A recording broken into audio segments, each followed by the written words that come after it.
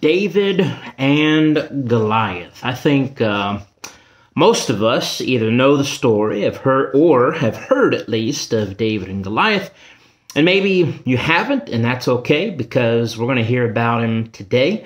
And continuing in a series of looking at the life of David, with it being Wednesday, and really looking to his example. And we've kind of covered the first couple chapters in 1 Samuel, leading up to, what we know about David from his youth and his being anointed king. And then, as we talked about last time, being a servant to Saul. And now in 1 Samuel chapter 17, we really see David come onto the scene, if you will, in a very public and prominent way, in a leadership way, as the people of God are facing a great enemy and lacking faith. And so let's look at that today in 1 Samuel chapter 17, if you want to turn there with me or listen along.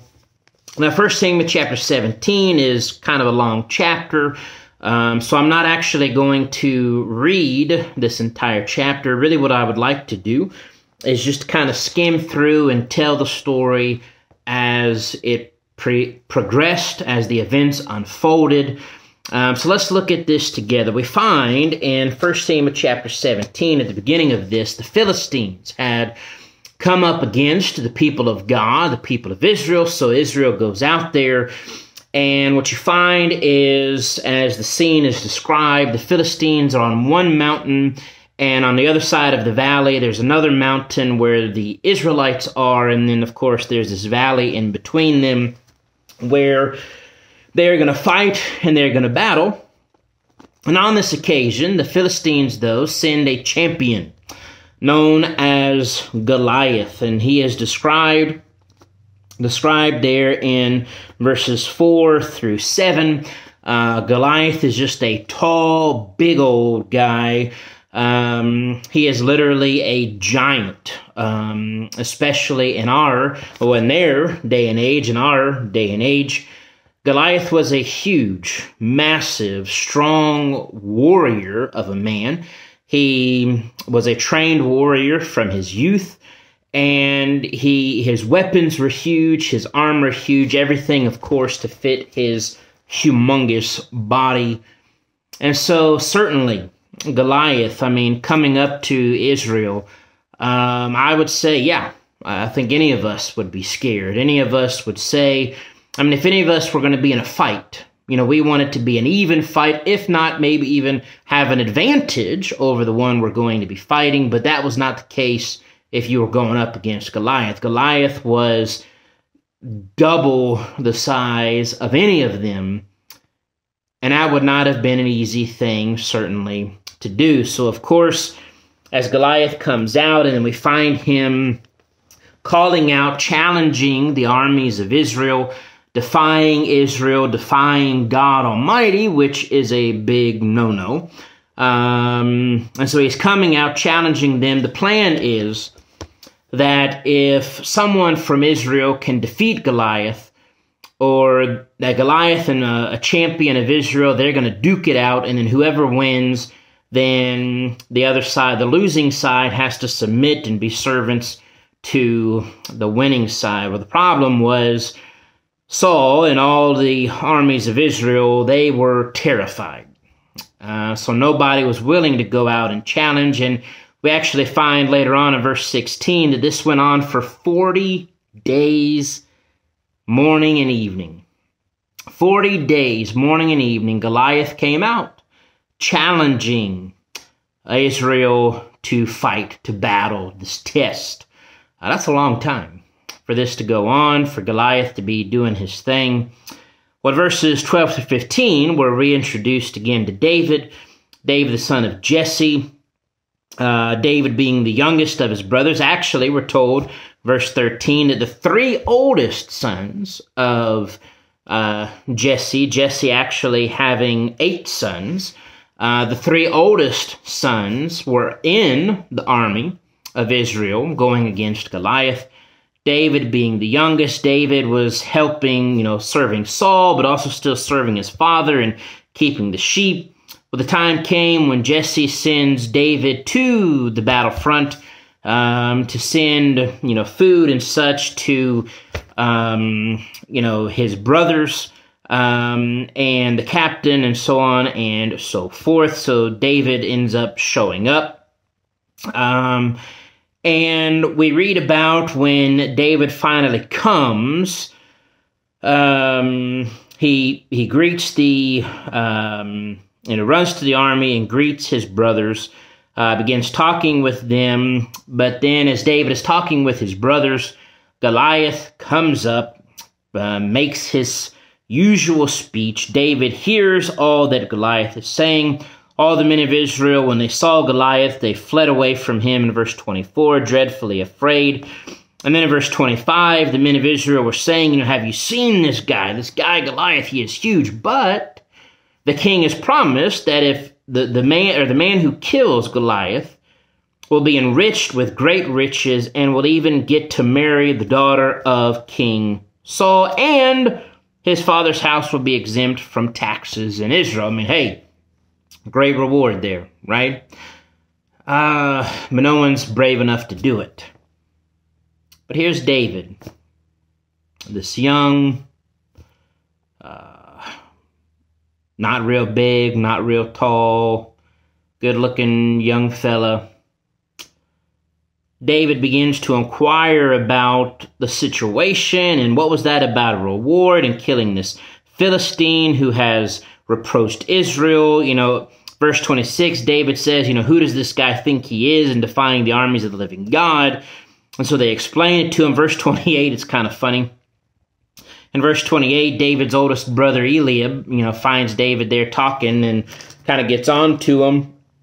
David says, basically, leave me alone. I've got, I'm interested. I've got business to take care of.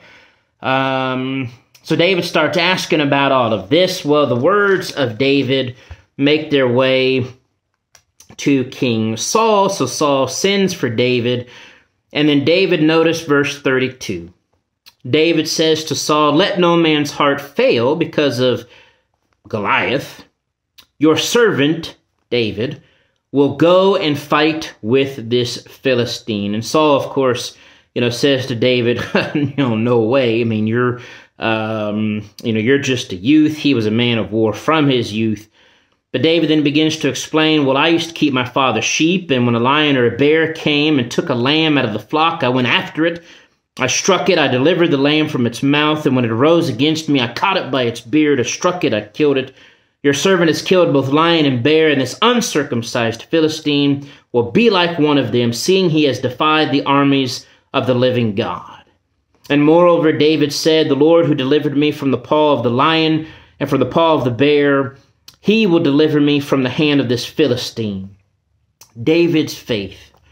David had experienced in keeping his father's sheep, as he explained. Lions would come, bears would come, they would snatch away lambs. And if it was me, I'd be like, all right, hey, enjoy the lamb chops, because I'm not going after that sheep. I'm not going up against a bear or a lion. But David did. And David knew the Lord delivered the lambs to him. The Lord helped him. The Lord protected him. David says, listen, I've gone up against lion. I've gone up against bear. The Lord has delivered those into my hands. I can handle this guy because of the Lord. And this guy cannot come defying God, defying the Lord's army. And so David says, don't worry, God will be with me. And so David says, go with the Lord. They try to give David Saul's armor, but it doesn't fit, so David takes it off. Then verse 40, David takes his staff, and he chose for himself 5 smooth stones from the brook, put them in his shepherd's bag, and in a pouch that he had, and a sling was in his hand, and he drew near to the Philistine. And the Philistine came and began drawing near to David, and the man who bore the shield went before Goliath. And when the Philistine Goliath looked about and saw David, he disdained him, for he was only a youth, ruddy and good-looking. So the Philistine said to David, am I a dog that you come to me with sticks? And the Philistine cursed David by his gods. And the Philistine said to David, come to me, and I will give your flesh to the birds of the air and the beasts of the field. And David said to the Philistine, You come to me with a sword. Listen to this. Listen to what David, David has now gone up out there against this humongous man, a warrior, a battle, a sword, a spear, a shield, all these things. David goes out with a stick and a slingshot and some stones. This is what David says. You come to me with a sword, with a spear, and with a javelin. But I come to you in the name of the Lord of hosts, the God of the armies of Israel, whom you have defied. This day the Lord will deliver you into my hand, and I will strike you and take your head from you. On this day I will give the carcasses of the camp of the Philistines to the birds of the air, and the wild beasts of the earth, that all the earth may know that there is a God in Israel. Then all this assembly will know that the Lord does not save with sword and spear, but the battle is the Lord's, and he will give you into our hands. David doesn't mess around. David says, yeah, you come to me with all these weapons, but I come to you in the name of the Lord God Almighty, who is in control of all things. The battle belongs to the Lord, and he will deliver you into my hands. So it was when the Philistine arose and came and drew near to meet David. David hurried and ran toward the army to meet the Philistine, and David put his hand in his bag, took out a stone, and he slung it and struck the Philistine in his forehead, so that the stone sank into his forehead, and he fell on his face to the earth. So David prevailed over the Philistine with a sling and a stone, and struck the Philistine and killed him. But there was no sword in the hand of David. Therefore David ran and stood over the Philistine, took his sword and drew it out of its sheath, and killed him, and cut off his head with it. And when the Philistines saw that their champion was dead, they ran away. And then basically what happens is the army of Israel and Judah, once Goliath is dead, like, oh, hey, let's go. The Philistines are running away, so the army of Israel and Judah, they run after the Philistines, start taking them out one by one. David returns, they plunder the tents. David brings the head of Goliath to Jerusalem, and the armor and the sword kept with him in his tent. Saul then inquires at the end of this, whose house David belongs to. It does seem, there's some confusion here, and I think in reading this, Saul knows David, but I think it may be that Saul forgot who David's father was, whose household David was from. Not that he actually forgot who David was, but nevertheless, I could be wrong about that too. But what we see here in 1 Samuel 17 in the life of David, this young man, is such a wonderful, strong faith. That here's this great big giant, and all these grown men, all these men of Israel, the King Saul, an entire army, they're terrified. But here comes David, who has such pure, solid faith in God, that David is willing. David says, well, we got to take care of this guy. David goes out with no experience at war, seemingly. David goes out with no armor, no usual weapons. No weapons, really. A slingshot, sure, but David, probably a third of the size of Goliath, maybe, I don't know. But David confidently, trusting in the Lord, goes out there and defeats Goliath. And that wasn't because, when we think about it, David defeated Goliath not because of his own skill. I'm sure David was pretty good with a slingshot, but David didn't kill Goliath or defeat him because David was just so skillful and wonderful. And the Lord gave Goliath into the hands of David. But David's faith was so powerful, so trusting in God. It's a lesson for us today. We may not be going out into battle, into physical battles and wars, but we're in a spiritual battle up against spiritual giants of life that get in our way. And how are we going to handle those?